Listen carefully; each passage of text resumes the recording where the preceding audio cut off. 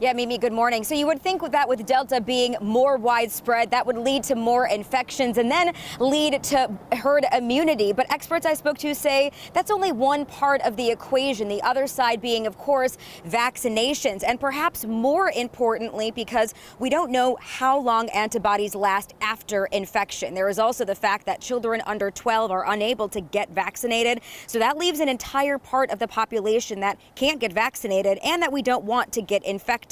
Ali Mokdad, an epidemiologist at UW, says to get herd immunity and life back to normal, we need at least 85% of the total population being immune or vaccinated. Right now, Washington is at 61.6% and the U.S. 56.5%, and vaccine hesitancy is still high. He says he thinks mandates could help us get to some level of herd immunity, but warns people need to get it before we see a new variant. It's possible if you allow this virus to circulate and you have people who are vaccinated or not fully vaccinated, this mutation could be more dangerous because it's getting used to the vaccine, or it be developed among people who have been vaccinated. So it's very important for all of us to do our part to contain the spread of the virus in order to prevent another mutation.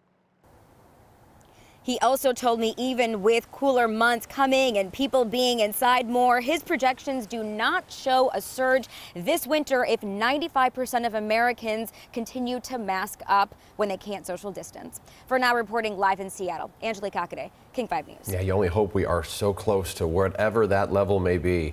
Angelique, thanks. We'll keep eyes on that. Nearly 10 months now after the first dose was given in our state, Washington has hit a milestone in the vaccination effort.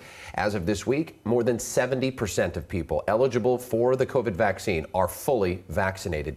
That includes everyone over age 12. And nearly 77% of people in Washington have had at least one dose of the vaccine.